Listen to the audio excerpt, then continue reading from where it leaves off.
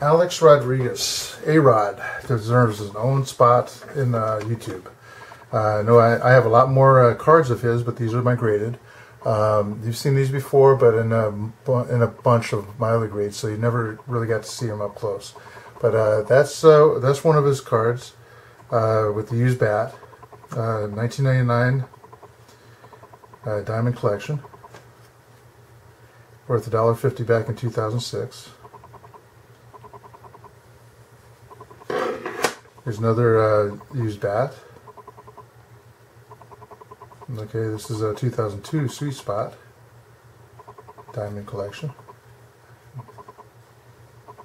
Some, all number 10, graded 10 or better. Here's a Cream of the Crop.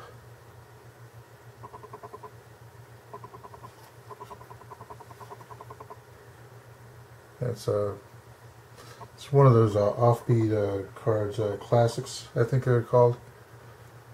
I think I have some of their full packs in my box too. And this is his rookie, Star Wars Rookies.